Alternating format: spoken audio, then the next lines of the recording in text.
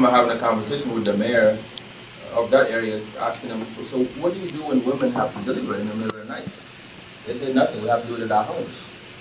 Because our health clinics, there's nothing over there. First of all, there's no lights, and there's no machines. If there's machines that was given away, there's no lights to make it work, there's no electricity. So electricity is connected to economy, to health, to education, you name it. We can't talk about economic development without energy. Do you face any political challenges to implement these new solar technologies? And if yes, how did you work around it? Well, I think what Samba was mentioning, our partner, we don't care about the politics, but the journalist, it was cut because the journalist asked the question to, you guys doing this work, there's a lot of corruption in Africa, so why don't you do, how are you dealing with the governments? They're not giving you a hard time. We said, he's telling them, well, the politics is not our issues, we're not getting into no politics. We're focusing on the people. But my role is I'm the political guy in the team. I deal with the government, so I know that we really deal with the politics, but we deal it in a way where, it can work for us. The way we deal with it is that when we come to a country, the first meeting we set up is with the president. You want it or not, already in Brazil, actually we're in your country, we just came there. But the first thing we do in our African countries, we meet the president to introduce the project. Then the president will introduce us to the Minister of Energy, who get the technicalities, the policies, how many villages they want to identify, how many lights they need in the country. They have the details, the Minister of Energy. And then the final person who's very important is the Minister of Finance.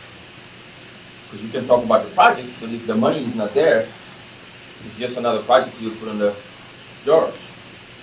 So the Minister of Finance, our question to the Minister of Finance is, okay, now the Minister of Energy tells us that you need at least $100 million worth of project in the country to electrify, let's say, 500 villages in the country. Just an example, maybe Guinea-Conakry's example. Then the Minister of Finance will decide with us to say, okay, in my budget, I can allocate in 5 years or 3 years, in 10 years, the terms that we discuss to the loan that we're going to do, because we come with our pre-finance. So the political thing comes with the reason why it's a little easier for us now is that because what we bring into the table to us African leaders. You might know that in Africa, 65% of the population are under 30 years old. It's the youngest population in the world. And 90% of our African presidents don't have no clue what to do with these young people. They have no agenda for them. Most of them are taking the boats, trying to cross the Mediterranean Sea in Morocco area to go to Spain. Some of them dying. Last year is the deadliest year of young immigrants trying to cross, just like young Spanish from Guatemala and El Salvador and Mexico try to cross to come here. It's the same thing happening in that border in Morocco. So they are looking for solutions for the young people. So we bring in not only lights, but we're coming in with job creation. That's what you saw in the Solar Academy and the other programs that we're doing for job creation. And that is very difficult for a politician to refuse.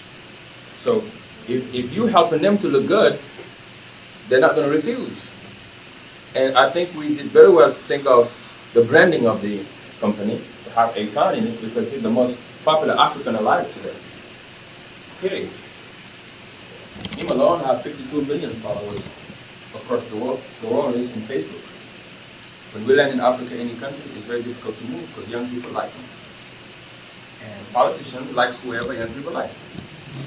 Like President Obama campaigning and going to Hollywood and getting Denzel Washington and Oprah and them, it's the same thing. So we bring a little more than just lights. So because of it, it opened the doors for us. So I hope that answers your question about the political piece, but the core of what we do is about the people. We do nothing without politics in the world, not only in Africa, right? The project is in 3 phases. The first phase was the first year we focused on the street lights.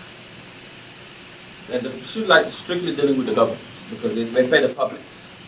We come to urban areas, then we go to far rural areas, where the public, where the prefect, the sous-prefect, the governors, they need the lights on the streets, they need it in the mosque, in the synagogue, in the churches, public areas, in the markets. That the government pays for it. That's the first phase. The second one is the mini grids. We saw that in many places in the continent they don't have, the grid doesn't go there. If you go out of Dakar, the capital of my home country, you drive a little far out of Dakar, like an hour, maybe just 45 minutes. There's a village we electrified over there called Chombo. Nothing, no grid. So that's where we come in those grid areas, we come and put mini grids. The mini grids you can have up to 100 families that can connect to. And it's all purely solar. So that's the second phase. The third phase is the home systems. You can get a light, a small little refrigerator, TV, charge your cell phones. It depends how much capacity that you need. Then we put the material up top on the roof. And it's a payment plan that you do. That one is with customer base, with scratch cards. And in the end of the month or end of the 2 weeks, however the payment you want it, then you pay when it's out, when you get back the card and scratch it. And there is a certain time, it depends what you got, from 9 months to 12 months to 15 months, then you own the material. So those are the three phases that we have. The first and the end is the street lights, the mini grids, and the home systems. We definitely want to do something in the country, but we're running into a lot of problems with that. The first one is because, we talked about it a little earlier, China killed the market of solar. Remember a few years ago, the United States put double on the taxes on solar here, so you cannot bring it here.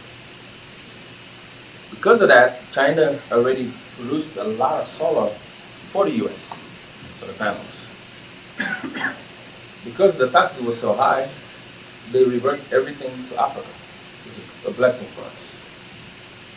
And the Chinese government was smart to, how they kill the market, they said, okay, they give the money to the companies that are making it, so they can make the price cheap to send it to Africa. So we visited more than 16 companies that are doing that in China, and they're all funded by the government. So nobody can compete with the Chinese when it comes to the price.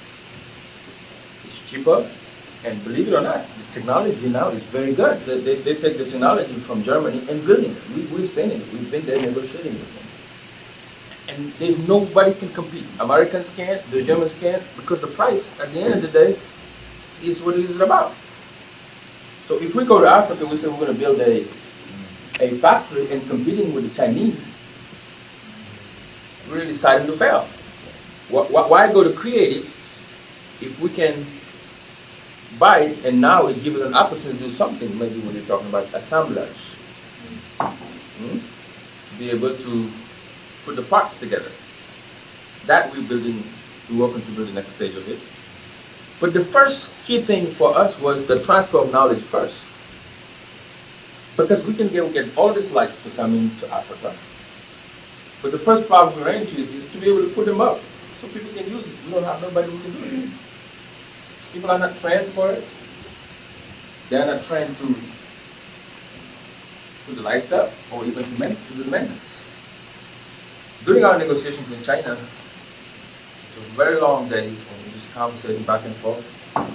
Then our partner said to us, each country we need minimum 200 workers that we bring in for us to be able to put the money on the table. So when it comes to that point, I asked Khan and Sam, we need to go out, we need to have a conversation among us.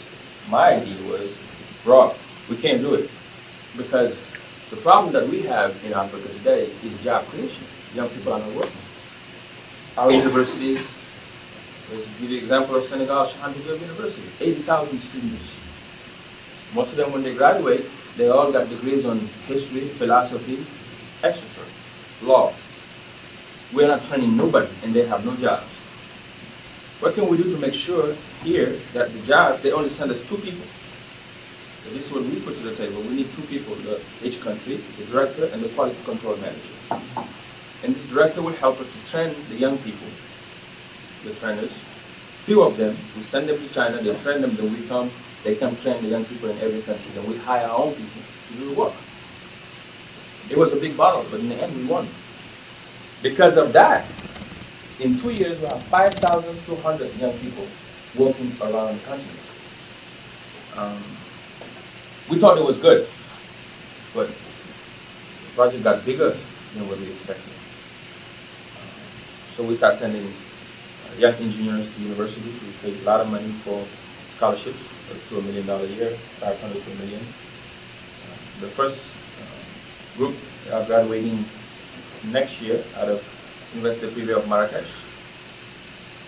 Then we saw, now we got these engineers will be coming out, but the scale, we need more people from Senegal all the way to Kenya to do those lights that we're putting in.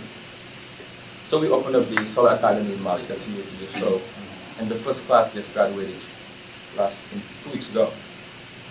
So then the Solar Academy is now in West Africa. We both, Thione and I, are flying to Congo in a few days to negotiate our next school that we're opening. It's going to be in Central Africa, in Congo. Then we have one planning next year in Southern Africa. So each region in East Africa will have an academy there that can train the young people, help us to put these lights up around the continent. We come to the government, we negotiate with them how much they want to put in, how many, I talked about in the beginning, how many lights they want to, how many villages they want to identify. Let's say the loan is, they want $100 million worth of work. And then we come in with the $100 million upfront, with the materials coming from the project. When they come in, we put also Solectra International, our company, with the workforce in place that we train to do the work. When the government guaranteed the loan, the interests are very little. It's not a lot compared to none of our companies. That's why every tender that we've participated, we won. And on top of that is that the government will pay 3, sometimes to 4. We negotiated with the Minister of Finance, this 5 maximum years of repayment. Some governments will say, in my budget, I have allocated $25 million a year on solar energy already. Most of them do. The problem they have is that they can't find no company that come in and do the pre-financing.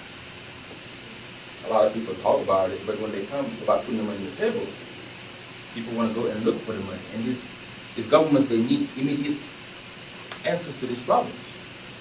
So let's say every month, every year, they pay $25 million. So for 3 years, you have $100 million back with the interest. And then that's where us and our partners make our cuts, our money. This is what we do the first time we come to a country. Each country we come in to do our own first investment. When we're meeting the president, we tell the president, Mr. Thione was just talking about, give us 5 to 10 villages that you want to be electrified. You choose wherever it is in the country. We do it in our own money. All we're asking you is that when we bring the material, you get it out of the port. We bring our young people, we fly some from Senegal, from Mali, wherever goes this country, and we go in that village. We take 100 families, we put lights every house, and we take the whole village, put 15 to 20, 30, it depends where the street lights. And when that's done, this is probably what you saw in the media. We come in, we ask one of the government representatives, sometimes the president, or sometimes the Minister of Finance or Energy, or the Prime Minister, in the case of Benin or Guinea. And we go with the elected officials to inaugurate the village. The idea is when we do that, the villages around now got some problems. I'll share with you an anecdote. We're in Libreville, right outside of Libreville, an hour away from Gabon, Libreville, Gabon. And we asked the Minister of Finance, because we met Ali Bongo a few months prior, and he asked us to do that area. We went to the village, a couple more. This particular village we went, it's very hard to go in, and it's a very poor area. We coming back, it's like 9 p.m. The Minister of Finance is in the car with me in town, and he has to go back to town to catch the flight to go to Paris.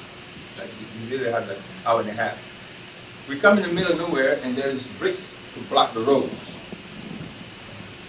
The chauffeur stops, the whole convoy comes out. Next thing you know, the whole village come out with stakes, with knives, all kinds of stuff, literally ready to fight us. So we came out, Samba and I, and some of our young people, Akan and the minister stayed in. We asked what's going on. They start screaming, yeah, it's Ali Bongo, it's the government, you guys. You're going to keep us here and go give village like next to the other ones, like we are not Gabonese. What do we do wrong to you? They're screaming and cussing you out. Nobody's going to pass you to give us some light. Like, well, that's really some serious problems. We want to go home. But we are not Ali Bongo. We just came to do some work here. And they ask where we're from. We say we're Akon Latin Africa. They say, Akon? Where is Akon? We say Akon is in the car. They say, no, there's no Akon here. So we're not going to let nothing go. So we ask Khan to come out. Khan comes out and they're all now screaming. They say, well, we want to take a photo with him. They don't even have a camera to take a photo with him. But in the end, the story is that it was a good experience for the Minister of Finance couldn't come out, because if he came out, it would have been some serious problems. They didn't know he was in there. And from there, that's when the president decided that we were going to do some work with them. Because giving them 1 to 10 villages gives them pressure also with the other government. And that's the strategy that Akan was talking about. They don't know when we're giving them for free, we want them to know that the other guy is going to be calling the mayor and the president's office like, why this one get like we don't have to? And we give that for free, but the rest is not free. The government has to pay for it. So that's another thing we do also on the business model. We open the doors on partnership with everyone. Chinese they're just one of our partners. We got partners in the UK, Azuri, that we partnered in the beginning with the home system. Now we have our own with Huawei, but before it was Azuri. We're still partners. Then we also partnered with, I just talked about Columbia University. That's helping us with now the mini grids, and we're partnering now with a German company very recently who actually is helping us with the Solar Academy and the training. Everything in the system and the training rate is there. Storage, our partner is actually looking for even more people on the storage side, because it's a serious issue on the storage side. So we built Akon Lighting Africa through partnership. Even in the United States, all the energy, you have different energy solutions, right? You have air, you have wind, you have solar, you have the grid. In Africa, as I said in the beginning, it's an opportunity to try new things. If the solar can get us there in certain percentage, even if it's 20% of the need, let's do it. But at least we're going to try. I was talking about earlier how with the mobile industry, the booming it did in Africa, it didn't happen anywhere else. 90% of African homes never had a telephone at home. My house never had a telephone. We skipped it. Today there's more cell phones in Africa than anywhere. Even the African guy who live in the villages far that don't have no light have at least 2 telephones. They will walk 3 miles to get charged, but they got 2 or 3. They're doing mobile banking with that, with M-Pesa in Kenya, which is now a model actually to the world. It's being copied, it's being sold everywhere, even in India. So that same thing that happened with the mobile industry is going to happen with solar. And I know it's going to be happening with solar in Africa. Because today the need is there, and we have other avenues though for energy. There's huge projects that are going on in the continent now into they're talking about. We are part of this group that's called Africa Leaders, Energy Leaders Group. We are a part of. We are one of the funding partners. Dangote is one of us. Our friend and brother Tony Elemuri is a part of it. The African Development Bank is a part of it. Actually, the office is banked to the African Development Bank. We all put our money on the table in Abidjan a year and a half ago, and we are building something to address the general need of Africa's energy. Anybody here familiar with the Zingo project in Congo? That's been going on for years. It's being now talked about to come back to use Congo's river to bring energy to that area. There is also another huge project started by a Frenchman. It's called Jean-Louis Borloo. Some of you might have heard about it. It's called Energy for Africa. For his idea, I just had a meeting with him in Paris. His idea is to do a Marshall Plan, like the US did for Europe, for Africa. Some aspect skeptical about the idea, but I think it's a great project that needs a lot of funding. It might work, but it's going to take a long time. In the meantime, we on the ground. We ain't waiting for all that stuff to happen. We're waiting for them to come catch up so we all can move. But we welcome every opportunity to bring energy to the continent, and especially for you who are interested in solar, interested in doing business and sustainability, I would invite you to look into doing something in the continent. The opportunities there in business is unbelievable. Unbelievable. You will never imagine it till you get there. There's so much to do. I mean, imagine 600 million people. That two, 600 million people in Africa. Latin America, you got another millions. Asia, the same thing. They don't have a choice. So that person is not, it doesn't mean that we have to just give them garbage. But you should see, that's what Khan was saying, you cannot explain the faces we get. We cry, this changed our lives, man. This is the kind of business I want to die doing, because you see the lives of people automatically in a nutshell change. We have old people just crying, telling us, I've never thought in my life one day that I can see lights in my house, in my community. Today, my children can grow this. I'm thankful for you. You know? Very recently, we were in Bamako, right out of Bamako. In December, we were inaugurating the Solar Academy. And we went to this area where there's mountains there. And population that live there, they walk 3 miles, the women only can do it. They send the women to go get water. When we went prior, 10 months prior, we were heartbroken to see that. The generations to generations to generations, we never had water. Forget light, water. So they don't have no light. But water is the main thing in those colonies. So we said, okay, when we go back to China, we talked to our partners and we need some solar pumps to make sure that we bring them there, and we did. If you want to see this on our website, those videos, it was hard, it was touch and go. We went there, all the women around, and you see on our website, we opening the water for the first time in this neighborhood, in their own generation. When the water ran, people crying everywhere. This, you don't think about it. I just went to the bathroom, just wash my hands. I don't even think about this water is priceless. I don't know, because I'm used to it, right? So I'm telling you to tell you that, you know,